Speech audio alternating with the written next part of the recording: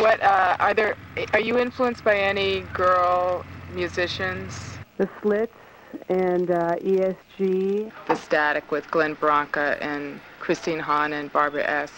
Definitely people like the Supremes, and then singers like Betty Harris, Betty Wright, Aretha Franklin, all those women. I saw Biz and Toyland play at this party in Olympia, and these people were in this band with this guy I knew, and they were saying that they looked like Barbie dolls.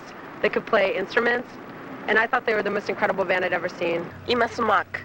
Yeah. Oh yeah. My favorite vocal. Huh. Okay. I get a lot of inspiration from Kim Gordon, except that we're so different.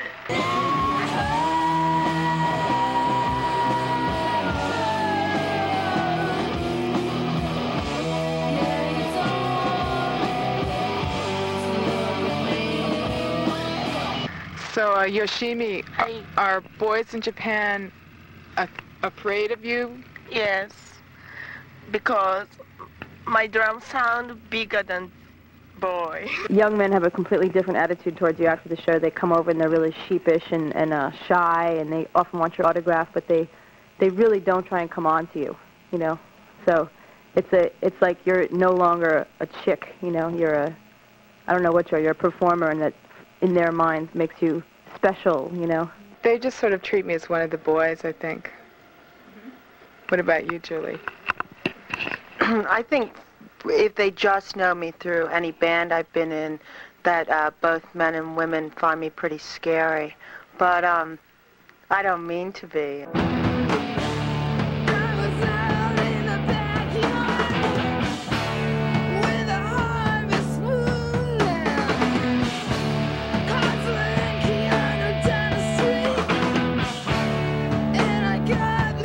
How do you feel about female performers who use their sexuality to sell their music?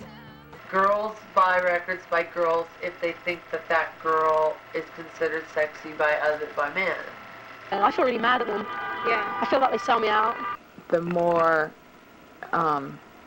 sexy a performer tries to make herself in a conventional way, like Janet Jackson, the more generic she's become. I don't want to criticize any other women performers because I think a lot of them present really strong images alongside their maybe sexy images. So it's like it's a really loaded issue, and to criticize someone for doing something would allow me to have the same rules placed on myself, which I don't want. I don't want anyone to tell me how much of my body to show or how little of my body to show. I tried wearing bigger, baggier clothes and stuff like that, and like getting my hair shaved short and not being so femmy looking, you know, with like long hair and earrings and all of that business, and nothing changed. Do you know what I mean? I still got no matter what.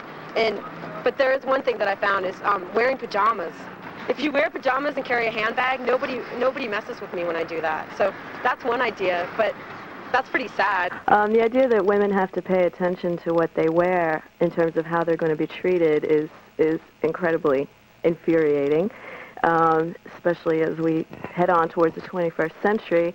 And half of the time it's encouraged by the society we live in. For example, the Florida rape case where the woman was not wearing underwear under her skirt and therefore was raped at knife point, and the man was acquitted, and people found that this was okay, that he had a reason and that she deserved it. If I go into a bar in a rough part of town in a bikini, do I deserve to be raped? The answer to that question is obviously and patently no. Make a girl pick up a gun so she can show them how it's done. Angela Mangel's forever on the run, walking in the rays of the beautiful sun. Do you have any advice for young people in regards to safe sex? I think it would be really a drag to be a teenager now. And, you know, because Beavis and Butthead, you know, they're not telling you what to do. Like, they're not talking about safe sex. They've avoided that issue. So you're not getting that, you know, from, like, the prime role models of the country. You're not giving you that.